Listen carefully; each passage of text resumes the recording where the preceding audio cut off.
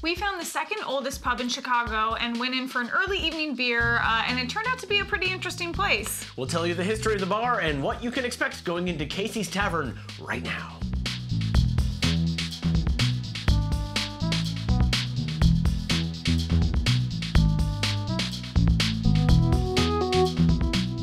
I'm Phoebe. I'm Adam. We're the couple behind In the Great Wide, and we go to Illinois a couple times a year. It's fairly frequently to go through Chicago, actually to visit some family in Rockford. And on our last trip, we did a day trip over to Chicago to actually spend time in Chicago. Yeah, it was great. We spent some time at Millennium Park, which is really cool. We spent some time at the Bean, which was really cool. It's your first time seeing it. Yeah, it's funny. I've been through Chicago so many times. I've never spent any time in downtown Chicago. I don't know why. And we ended the day in that area at the Shed Aquarium, which was really cool. Yeah, it was a much larger aquarium, I think, than either of us were expecting. Yeah. It doesn't look like a big building, but there's a lot of levels and there's a lot going on in there. Yeah. But from there, we took a short bus ride, or you could do a long walk over to the historic Printers Row neighborhood, which is in the South Loop. So it's kind of like in between like where the Bean is and where the Shed Aquarium is. Yeah, just in a little bit from the lake. The Printing House Row District was designated a National Historical Landmark in 1976. The Printers Row neighborhood and the Printing House Row District are technically two different things, but they overlap. And the actual district was designated a National Historical Landmark. It was a cool neighborhood to walk around in. And the building that Kasey's Tavern sits in has had a bar in it since the 1880s. Yeah, a long time. A lot of different bars, a lot of different owners. At one point it was George's Busy Bee. Then it was Chester's Lounge. And then it was Bernie's 701 Club. But Casimir Weglar's? Sure. Is that how you say it? Yes. Weglar's bought it and renamed it Kasey's Tavern in 1974. In that regard, Kasey's Tavern is not exactly the second oldest bar in Chicago, but it's been in the space that's housed a bar for 140 years. Yeah, so it's a really old bar. Yeah, it just wasn't always named Kasey's Tavern. Yeah, the space has always been used as a bar. That's why it was opened. It's just changed hands quite a bit. So the space itself has the second oldest liquor license in Chicago. When Weglar's bought the business, the building had just been newly renovated into apartments. In 1974, they knew that the printing district area, which there's still a lot of printers there, but it was a more dying art form even in the early 70s, and so they were turning the giant buildings into apartment complexes. Yeah, and so started the gentrification process. Yep.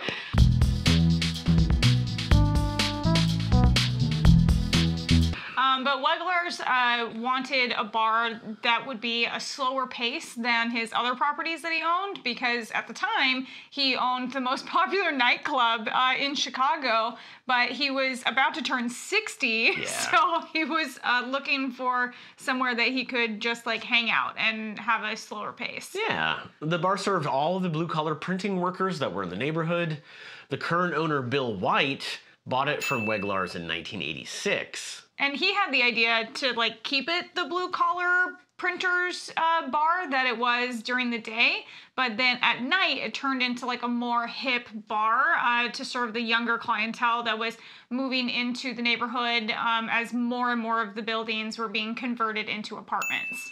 What's so interesting about this place is that it ended up having two separate identities with completely different clientele depending on the time of day you happened to visit Kasey's. Yeah, I thought that was really interesting. Yeah. Just to learn about their history. And it almost has like an English pub kind of feel with like dark wood, like bar and chairs and tables and everything. And they also have a respectable whiskey collection. We both felt very at home there. We both love English pubs, and so definitely had that feel, and it was very warm and welcoming as we came in. Yeah, and they have over 130 beers available, 38 of which are on tap. 38, that's a lot. It's a good number of beers. Yeah, for sure. They do have a lot of local craft beers from the Chicago and surrounding areas, a lot of Illinois. There's a lot of craft breweries popping up outside of Chicago in like the more rural areas. So they're serving a lot of those beers as well. But they do have beers from all over the world. Yes. Yeah. International, everything. I mean, they have 130 beers. It's a lot to be taken just from the Chicago area. Yeah. And I did see that, like, according to some Yelp reviews, they do actually also serve pizza.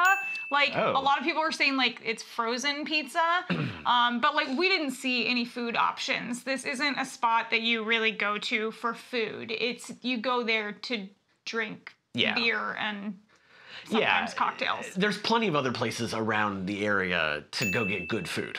Yeah. It's downtown Chicago. There's good pizza. There's good Italian beef. There's good hot dogs. There's good everything. You don't need a bar to serve you food. Yeah. And it is kind of like a sports bar, kind of mixed in with that English pub vibe. They do obviously have a lot of like Chicago sports flags and stuff up for their different teams.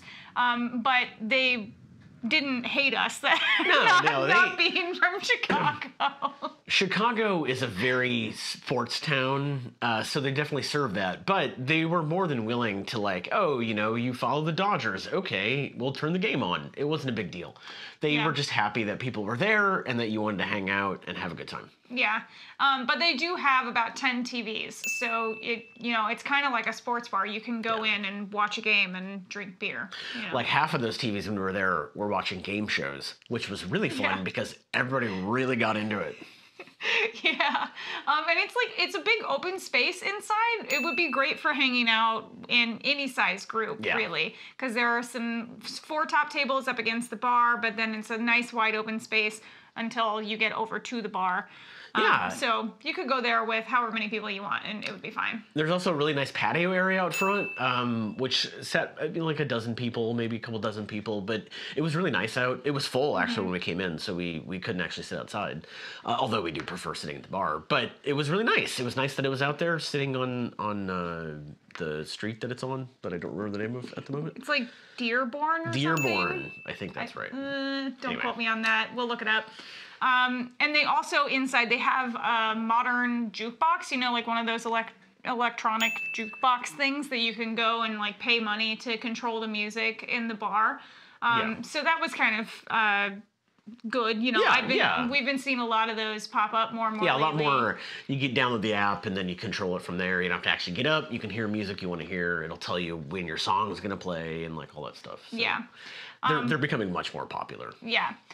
But the bartenders, while we were there, were playing a lot of 2000s hip hop, which I remember us sitting there, like, just being like, this is kind of weird. Because it was like an English pub look, but then also a sports bar, but they were playing game shows, and they were playing 2000s hip hop music. It was fun. So, it was just like... It was odd, but it was fun. Yeah. It was a weird balance of things. We were there in the late afternoon. It wasn't busy, but everyone was super friendly. The bartender suggested some really tasty beers. The bartender was actually coming off of her shift and going in. A new bartender was coming in. I'm very happy that we tipped her out at the end. Yeah. It was really nice. Yeah, it definitely has that like neighborhood bar vibe because the bartenders obviously knew the other people who were coming in while we were sitting there at the bar. We watched them like be like, hey, how's it going? And like, first names. Yeah, it was very obvious that they had come in a lot, and that it was great. It just adds to that Cheers kind of feel of like, you're there and you hang out, and they'll appreciate you being there. Yeah. So we highly recommend checking it out the next time you're in downtown Chicago, for sure. It's affordable, it's down to earth, it's friendly, and it's a piece of Chicago history.